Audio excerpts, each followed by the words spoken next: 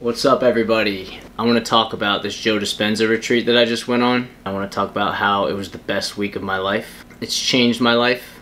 I feel like a totally different person, a new person, a better person, an improved version of my past self. First, I want to start off with kind of what we did there. So the first night we were there, he kind of just gave us an overview of what the week was going to look like somewhat. It seems like he likes to keep things pretty much unknown, which I loved, because then you're just like, what's next, what's next? What we did was, he would talk about what we were doing during the meditations and kind of the knowledge behind it and proof of why it works, and he would back it up with evidence and data proving scientifically what we were doing. So that way, when we did do it, we can implement it perfectly into, we could have the belief behind the intention and what we're doing, which makes a huge difference. If you're just aimlessly meditating and you don't know what you're doing or why you're doing it, then it's obviously not going to have as much of an effect. So what he did, which I loved, was he told us what we're doing, why we're doing it, and backed it up with evidence and scientific data proving exactly what we're doing and the benefits of it. So during the meditations, the first couple days I was really enjoying myself, and then I found myself coming up with a couple different challenges and a couple of limiting beliefs that I had that I didn't even know that I had. And that will happen if you go to a week-long meditation retreat with Joe Dispenza, because he'll challenge you and he'll take you to the absolute extreme, and make you go totally within to really analyze yourself and sit with yourself. I think we sat with ourselves for at least over 30 some hours throughout the whole week. One day we got up at 4 a.m. and we did a 5-hour meditation. So this wasn't just some meditation retreat that there was just some meditating. It was like a lot of meditating, hours and hours of meditating, and condensed in 1 week. I feel like a week was the perfect amount of time for this retreat, because during that week it was like I was good in the beginning, and then in the middle, towards middle end area, I started coming up with some serious questioning my beliefs and questioning a couple things. And then there was one day when I actually didn't even want to go, and I almost skipped one of the lectures because I was just I was kind of feeling like, this is just a bunch of shit, a bunch of crap. And then I found myself almost judging Joe, thinking like, oh, he's making all this money and maybe he's just doing it. And me and this one guy, he told me, he was telling me his beliefs about like it seems like kind of like a brainwashing thing, kind of like he's just convincing people that they're gonna have this experience, then they have it. It's like a placebo effect.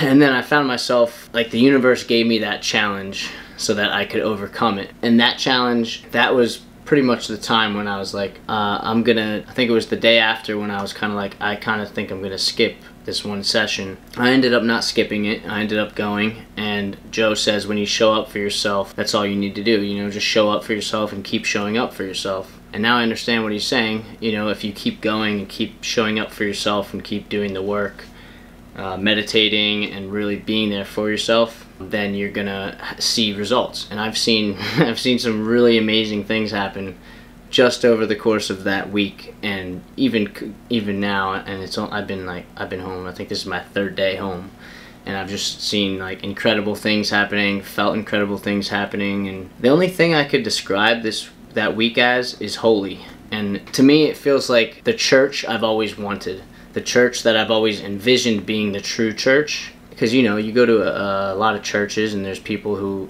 feel judgmental towards you and they're not accepting and loving of you. But this place, everybody's on the same vibe. They're all just like so loving and so caring, and you make lifelong friends here because they're all people who believe in unconditional love, who truly know what unconditional love is because they've experienced it, and they're willing to pay $2,500 to go to this event because they know that it's true. That doesn't mean that they're not going to come up against struggles while they're there, but something in them told them that this is true because their intuition was, guiding them, and they allowed their intuition to guide them. And those are the people that are there at these events, and they're beautiful people, beautiful souls, and I've met, like I said, I've met lifelong friends there.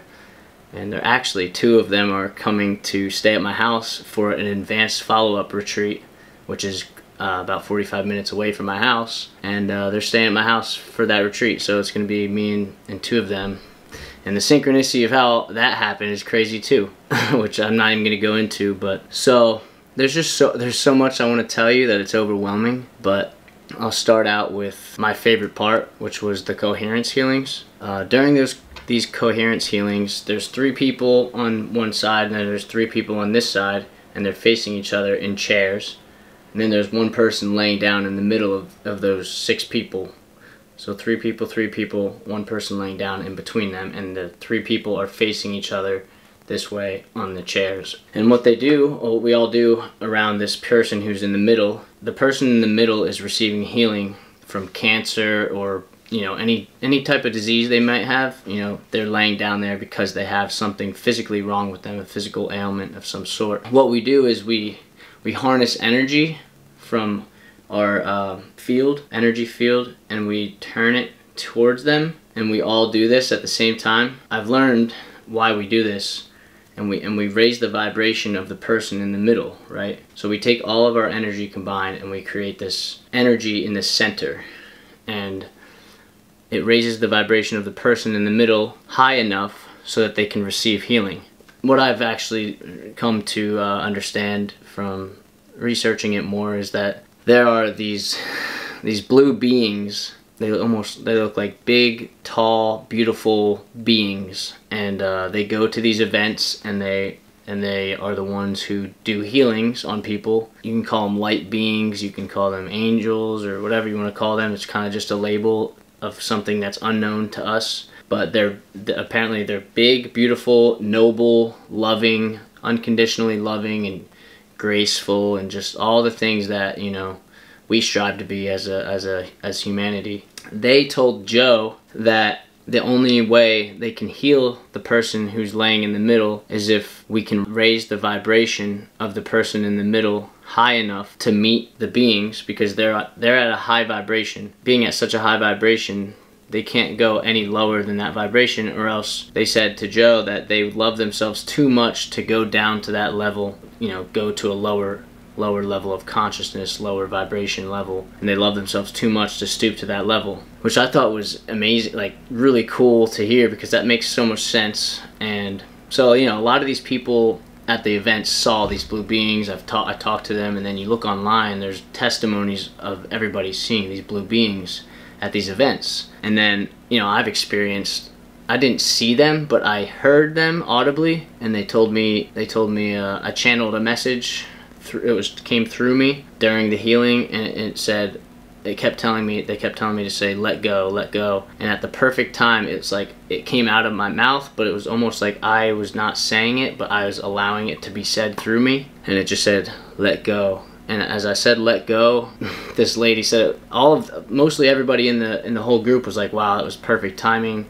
And it was just something that you can't explain in words, but like I said, it was holy. The coherence healings were my favorite part, because we were all together. Meditation was amazing too. The whole thing was incredible. But I love the coherence healings, because you're giving yourself to help other people, and you're giving all you have, all your love and everything you have to help other people. And it's like such a beautiful thing, and it's such a good feeling to do that. And a lot of people might not understand fully about the blue being part, but just put that aside. Just look at the scientific data of Joe's teachings and Joe's work, and then you'll see that there's, besides that whole thing that I just talked about, there's some serious validity to everything he's doing. And it's not just validity, it's just scientific data that's proven, and it's been proven over and over again, and it continues to be proven every single event, that these people are receiving healing, and even PTSD and depression and stuff like that is being cured. Like, people are being cured of all that just from following these teachings and doing all these meditations.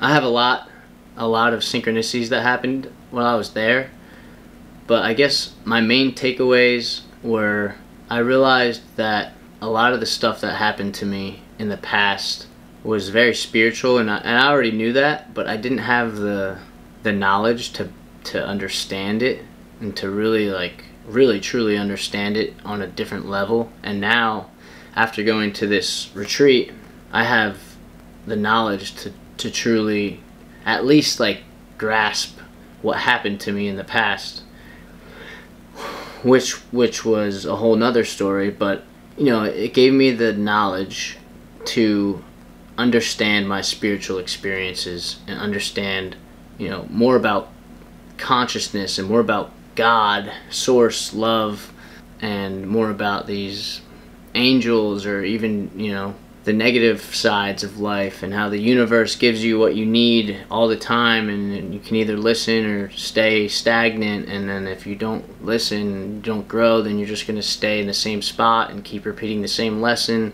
until you learn it. And I'm sure we've all been there. And I think another key takeaway, I mean, I've learned not only from this retreat, but I've known this, but this really enforced it again and again.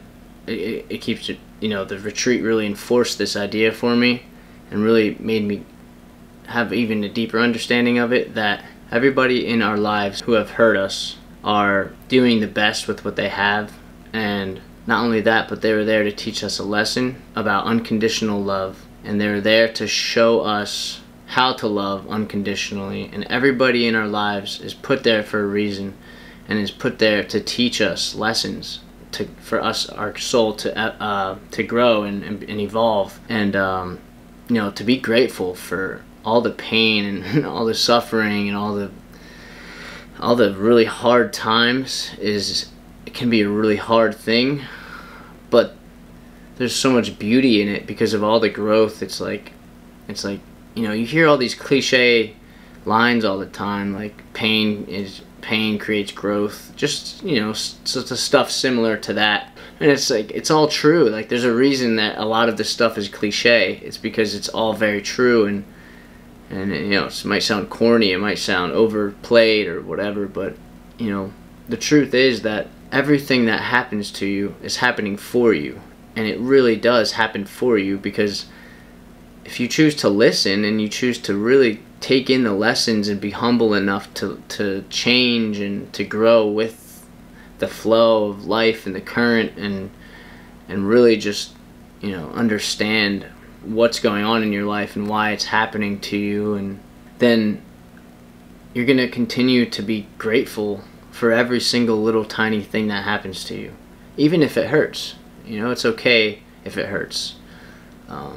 I even have it tattooed on me. It's okay to let yourself hurt. And it's like, it is okay to let yourself hurt. It's actually important to let yourself hurt, because if you don't, then you're just going to stay stagnant, like a lot of the people in the world. And that's not to say that they're bad or wrong or anything. It's just sad, because like, if people knew of unconditional love, then they wouldn't be in that spot. They wouldn't be in that position where they had to stay stagnant and learn the same lesson over and over again and create their own hell. That's essentially what, I've been there many times, where I'm stuck in this pattern and feeling victimized, feeling like a victim, sorry for myself, and feeling like I just, don't know where to go, and I feel lost. But the truth is, that's just a separation from love. And when you're separated from love, you're in darkness. And when you're in darkness, you can't see. And the only way to see is for stuff to be brought to the light, right? And it's all metaphors. It's all this cosmic metaphor. It's all this beautiful metaphor for life. Like, you have so much in you that is beautiful, and to see the gifts in every single thing that happens to you, I think, is the most important thing you can do for yourself. To just love everything that happens to you, even the pain, even the hard times, or the people who hurt you the most, and just see where they're coming from, and truly look, and just holding grudges is only going to keep you stuck. It's only going to keep you in that spot. But if you can if you can see where that person's coming from, why they're hurting, and put yourself in their shoes, then you can just move on with your life and enjoy your life and be joyful and be happy and love and keep loving and keep being grateful. And yeah, I mean, I just went on a totally crazy rant there, but it's all important, you know. It's all very true, and I'm sure a lot of people need to hear this. I trust the universe so much that I'm just doing what feels right, and I trust that whatever I do that feels right is going to align me to the path that I'm supposed to be on. And you know, there's a lot I could talk about, but I'm going to keep it here for now, and I could talk about more in the next video, because I just went on a long rant, and I went kind of off topic but still on topic. But Joe Dispenza's retreat was phenomenal, and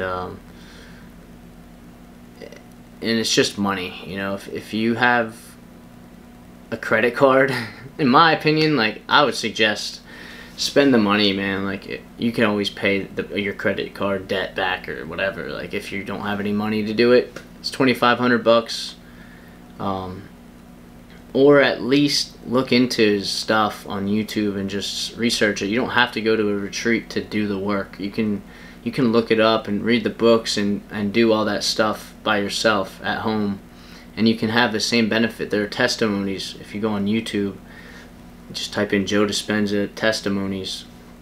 There are testimonies of people who have done the work at home and who have healed themselves from some really, really intense physical ailments and physical problems and mental disorders and PTSD and trauma and all kinds of stuff. There's testimonies of people who are truly joyful, truly happy, and truly just humbled and loving and no longer victims. They're taking their power back, and they're just spreading kindness, spreading goodness, and creating change in the world because they've been able to fully deal with whatever's inside them.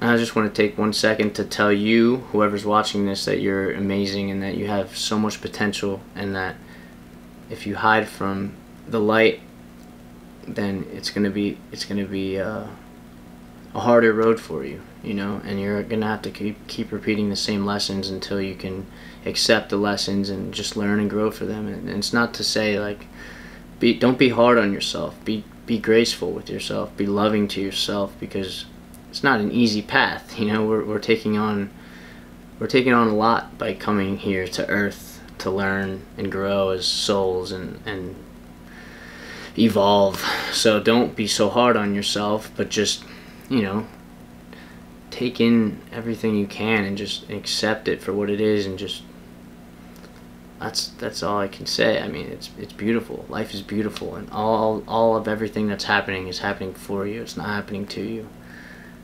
It's all, there's no coincidences, you know, and everything is divinely orchestrated for you. So that's all I gotta say. Smile at someone today, and keep pursuing truth. And if the universe sees that you're pursuing truth in an honest, sincere way, then it will give you what you need, and just keep doing it, because I don't know. I don't think it's an end. I think it's a never-ending process, and you keep reaching these higher and higher states, higher realms of consciousness and beauty and love. And I don't think there's an end to that. So, you know, would you rather be living in love or living in fear is the real question. So that's what I'll leave you with, and I love y'all. And I hope you have a great day, night, whatever it is, and I'll see you soon.